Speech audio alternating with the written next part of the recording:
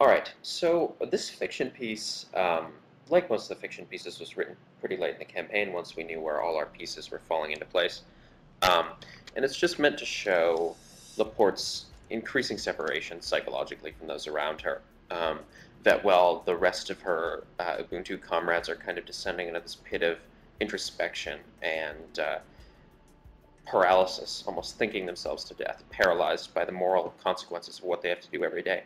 She's accepted it, and she's moving on. And it's interesting, a lot of players have commented that she's sort of this borderline psychopath, which is possible. You can read all her visions as just schizophrenia, mental illness.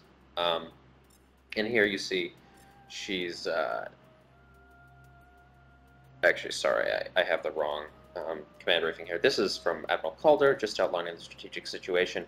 Things are now bad for the Federation, as if they weren't bad enough before. Their war efforts really disintegrating. They're being choked strategically in terms of fuel. And I think I've mentioned this before. The entire arc of the Federation military, at least in Release 1, was very much modeled on what happened to the Imperial Japanese Navy towards the end of World War II.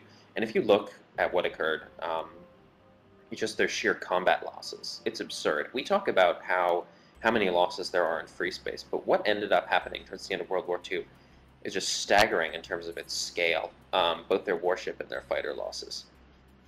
And here we get the other side, sort of the Alliance's military successes, some hints as to how they're covering the war, that there is some dissension on the home front. We wanted to, I'd love to present the Alliance home front as much as we presented the Federation home front, just so people could get a sense of the depth on that side of the war. And here's the infamous kitten picture. One of our testers begged that we cut this, and we worried that it would destroy the mood. Ultimately, I think it worked out, especially when we realized that a lot of the objections came from the fact that people thought it was a brainwashing tool. They thought that the kitten was automatically presented if the soldier read any objectionable content that their Ubuntu minders weren't totally okay with. So we tweaked that just to make it clear that it was part of some sort of, I don't know, personal gizmo. And it turned into some sort of minor meme, which I suppose qualifies as a success. Here we get a farewell letter from Bree. He too is sort of leaving the story, which again represents a subversion of the Blue Planet theme at the time, which is that in Age of Aquarius you get these two wingmen at the beginning who are with you all the way, and here doesn't last. They're sort of devoured by the war. And I want to talk a bit about the design intent for this mission, which was to create a very small dogfight, which was first invested with a lot of emotion, so it felt meaningful. We wanted to put both tactical and emotional meaning into the interaction between a very small number of ships.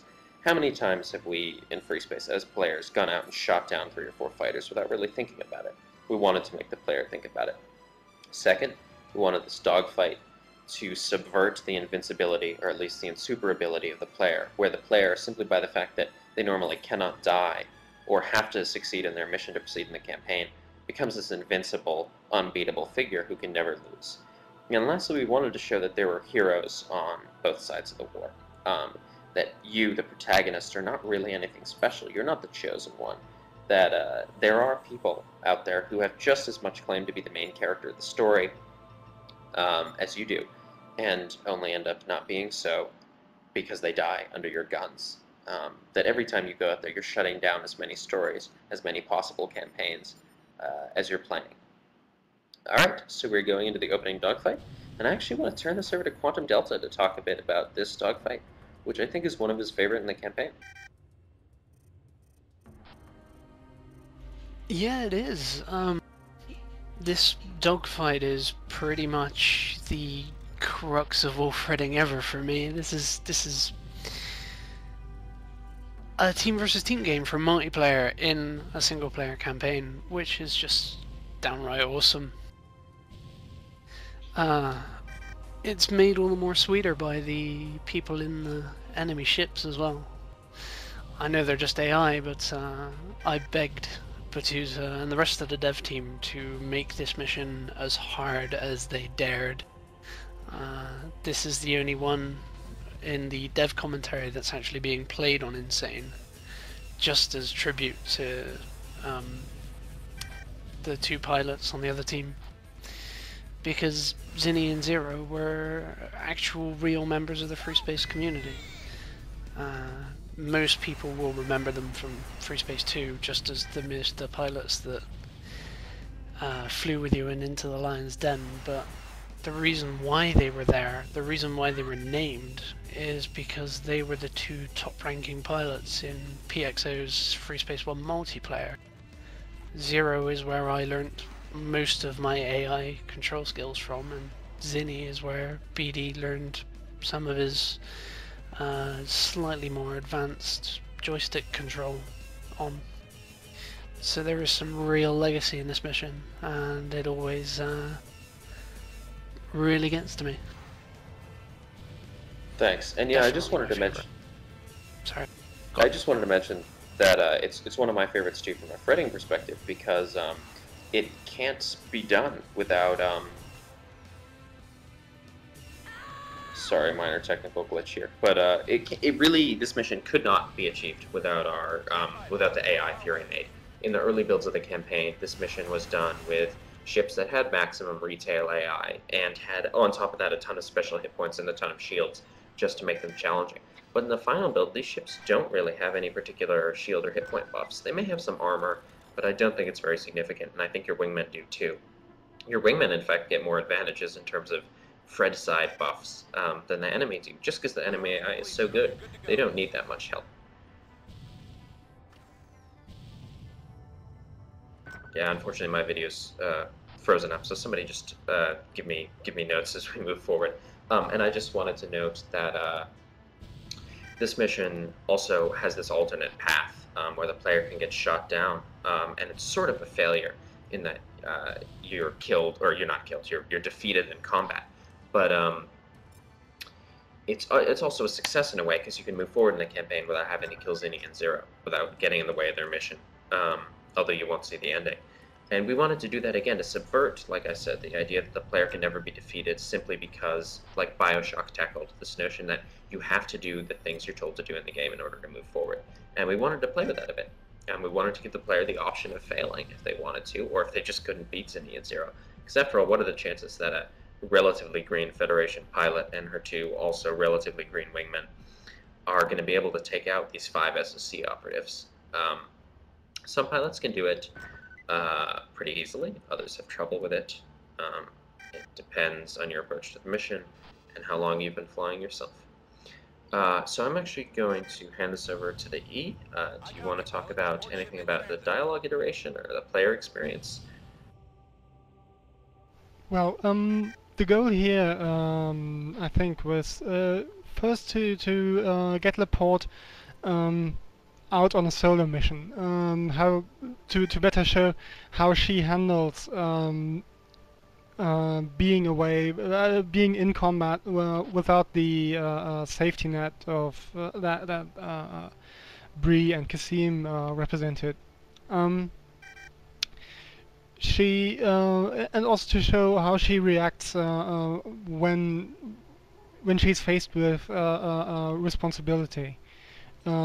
Here she gets into this dialogue with the enemy commander, who, just as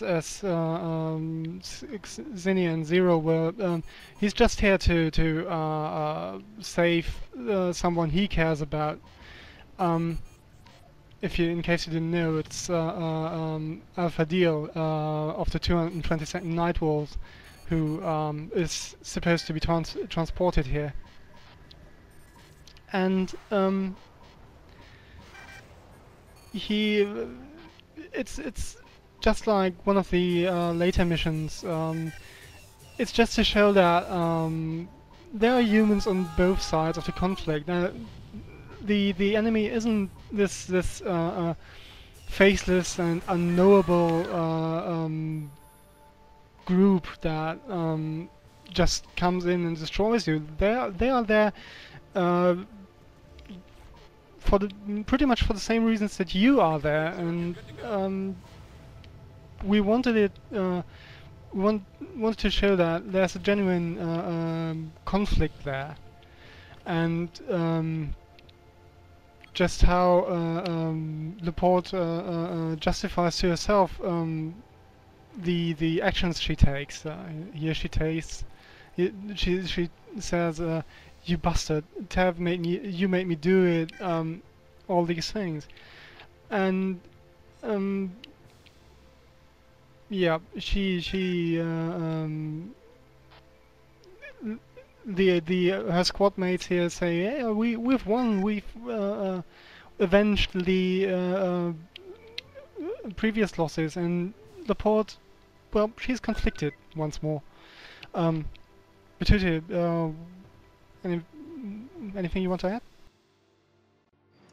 Just that this mission really benefited from a lot of dialogue iteration. It was a little preachier early on, and what we ended up doing was toning it down towards the end and making it a little more tactical, because we felt that got across the tension a little better. Because we did really worry about hitting the player too hard over the head with our, well, I don't even know if it has a message, just with the facts here. And the E and I really did a ton of dialogue iteration on this mission. On all the missions, we went through towards the end of development and just cut everything down to be a little shorter, a little better, which I think really helped. And many of our missions we play so many times that they lose all emotional punch, but this one is still fairly powerful for me, just because of how difficult it sometimes feels to understand that these guys, these wings, could be the hero of any other campaign. Yeah, I think that's about the extent of my commentary on this mission. We know it drew a really powerful reaction from our players, so I think it succeeded, which I'm very happy with.